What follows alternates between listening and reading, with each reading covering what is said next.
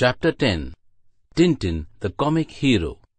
The adventures of Tintin continue to interest and fascinate his fans many decades after this irrepressible comic hero first appeared in print on January 10, 1929. The creation of the Belgian author Hergé, whose real name was Georges Prosper Remy, Tintin is one of the most recognized and best-loved fictional characters, and perhaps Belgium's most famous icon. Although essentially a comic strip character, Hergé knew the importance of accurate research and took care to place Tintin in a real and believable world. Clippings from magazines, visits to museums, consultation with experts all contributed to the successful shaping of his lovable character.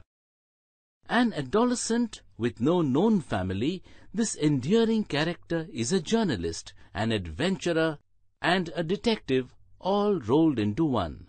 The round-faced, dotty-eyed reporter has only one distinctive feature: the celebrated coif.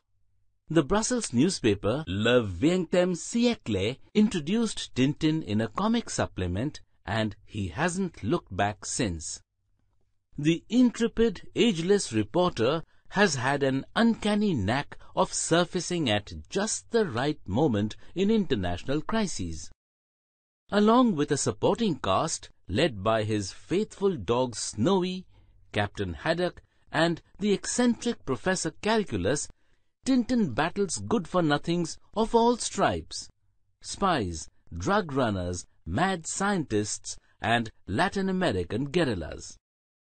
The boy reporter's first adventure was Tintin in the land of the Soviets, and he exposed the Soviet propaganda and put the communists in their place.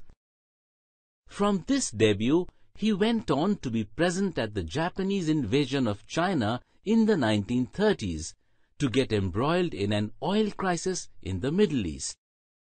Before trekking to the capital of crime, Chicago, he was in Belgian Congo in Africa.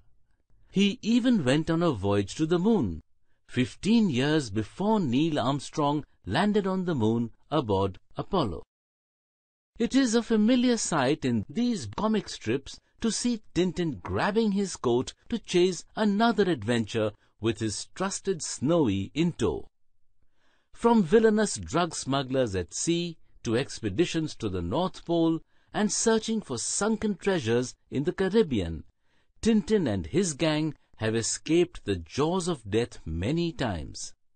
Courageous, ingenious, modest, and practical, Tintin never hesitates to confront the forces of evil and protect the weak.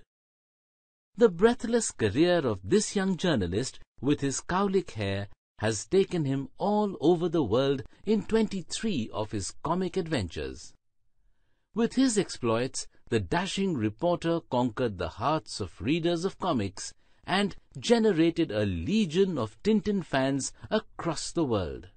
The Tintin books have been translated into more than 60 languages. The last adventure was left unfinished on Hergé's death in 1983. This favorite hero hasn't chased any new adventure after the demise of his creator, but Tintin lives on in an endless stream of Tintin t-shirts, watches, and mugs. The fact of the matter is that although Tintin's last completed adventure appeared in 1976, he is more alive today than ever before. A silver €10 coin depicting Tintin and Snowy was minted specially for the 75th anniversary in 2004 in honor of this endearing comic character. The American director Steven Spielberg made the animated film The Adventures of Tintin in 2011, which became a hit across the world.